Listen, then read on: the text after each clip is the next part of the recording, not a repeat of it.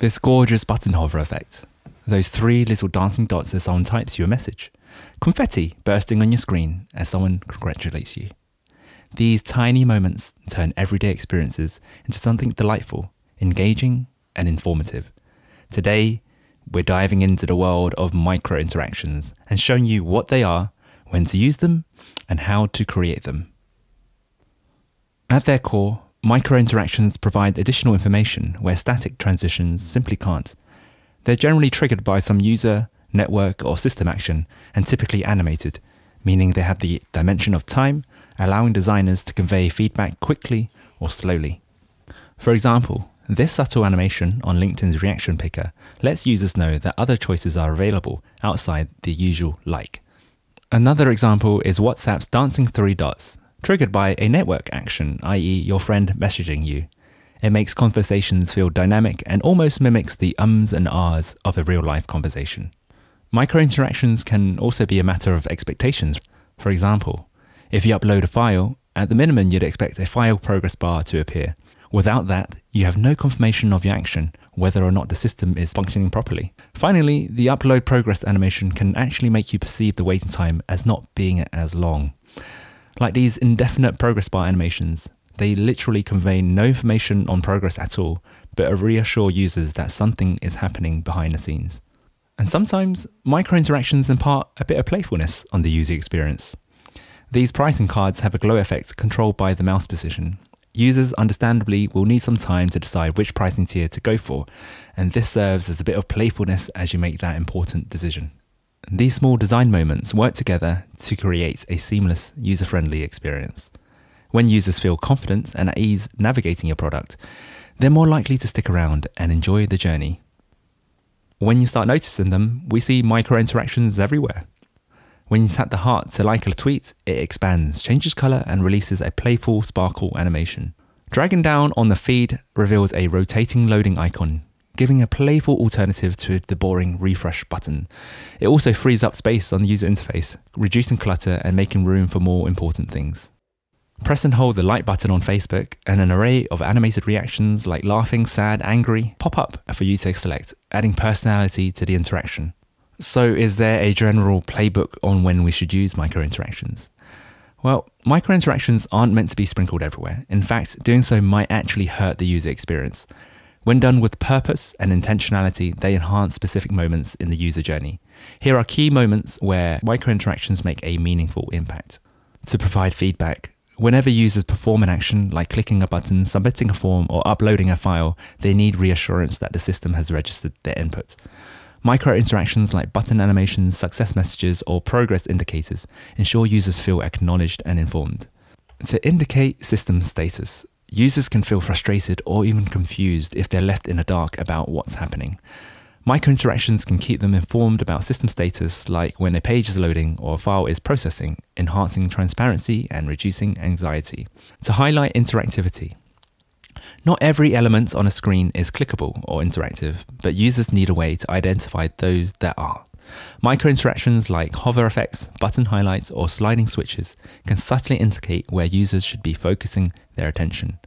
To guide users, micro-interactions can help users navigate unfamiliar interfaces by pointing out what to do next or providing contextual hints. This is especially useful during onboarding or when introducing new features. When setting up a new iPhone, Apple uses smooth animations to guide users through step-by-step processes like enabling Face ID or transferring data. And finally, micro-interactions can be used to add delight. They exist purely to bring a little joy to users. These moments of delight may not be essential to functionality, but they make the experience more memorable and human. Twitter's sparkly animation when you like a tweet adds a touch of fun to an otherwise routine action. Are there instances where we should tone down or even remove micro-interactions entirely? And the answer is counterintuitively yes, and it depends entirely on your users. Somewhere deep in the iOS settings menu is the option to reduce or stop motion.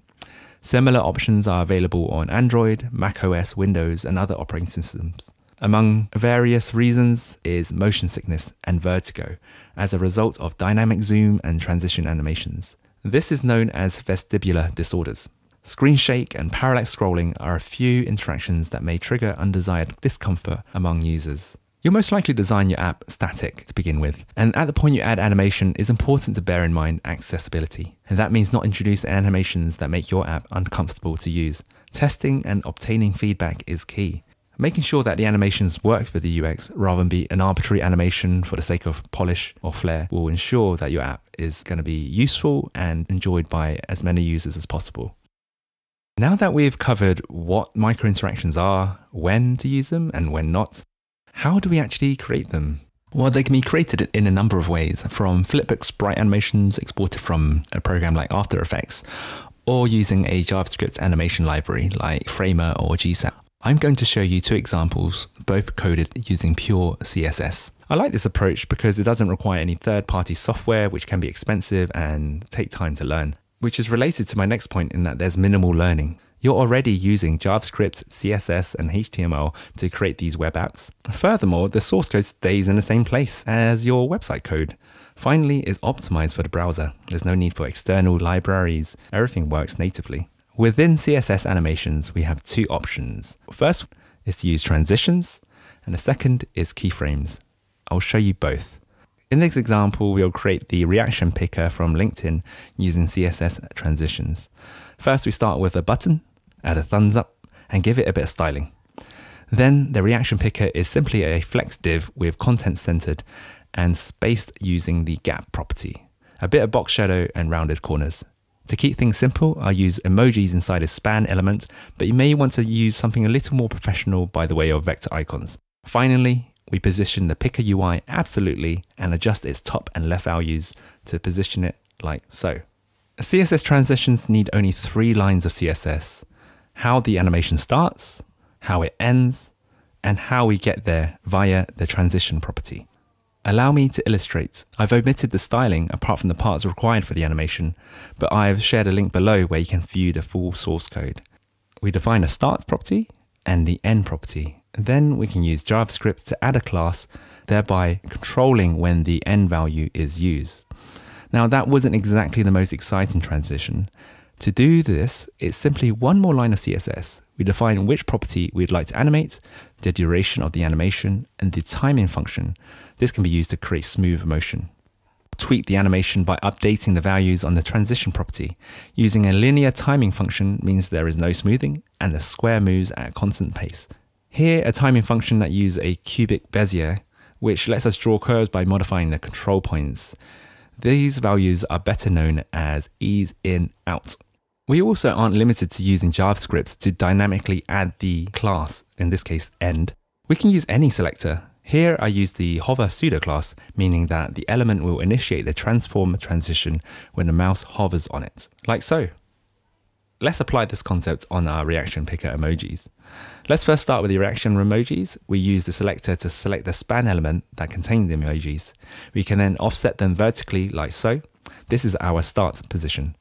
Now we need a selector to define the end position of our emojis. We'd like our reaction picker to appear when we hover on the like button, so that's a good place to start. I can nest the selector like so, thereby grouping all hover selectors together.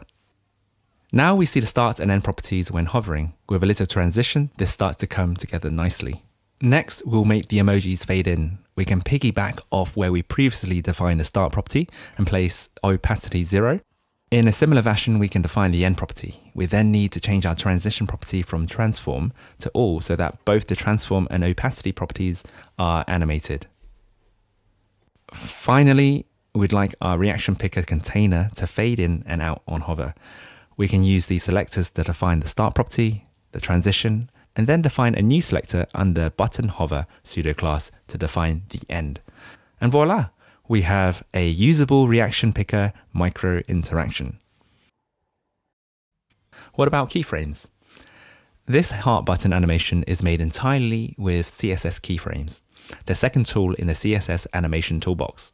There's a teeny bit more coding involved with keyframes, but they allow for much more interesting effects beyond transitions. First, we define the HTML for a button, there's the button itself, the heart icon are downloaded from feather icons, a div for a circle and several divs for the particles. We house them inside an absolutely positioned container div, position it and use border radius and background color to turn those divs into circles. The particles uses nth child to position each in a circle formation. Similar fashion to CSS transitions, we need to define a start animation, but the difference here is that our end animation is defined in a keyframe block. Here's what the keyframe looks like for the circle animation. So what's going on exactly? Here we've defined what the animation looks like at 0%, 50%, 75%, and 100%. You are free to change those percentages, thereby enabling a lot more intricate animations. To compare that with CSS transition, where we could only define the 0% state and the 100% animation state. To trigger a keyframe animation, we use a CSS selector to define the animation property. In this case, we'll select the button class when it has a clicked class applied to it. We can then use some JavaScript to set the clicked class on the button. The animation property consists of the duration, timing function, the fill mode, for example, whether it runs forward, reverse, or both, and then the name of the keyframe we wish to use. Now when we click on the button, the animation is applied to the circle, first initializing its scale and its border color, then gradually increasing the scale and decreasing the border width so that the circle thins out to just the outline. The particle animations is applied in much the same way. We define the start animation, which is simply setting the value of width and height to 0. Then we say from 0 to 25%, the animation properties remain at this value. At 60%, we increase the size of the particles. Finally, at the end, the size of the particles decrease again, mimicking firework embers that fizzle away. We've learned how micro-interactions can simultaneously delight and guide users in a digital product. We've also seen how we can use readily available HTML and CSS to create performant micro-interactions, avoiding the need to use and learn expensive third-party software. I'd love to hear your thoughts on the topic, and if you have any workflow tips of your own, please share in the comments below for us all to benefit. Thank you for watching.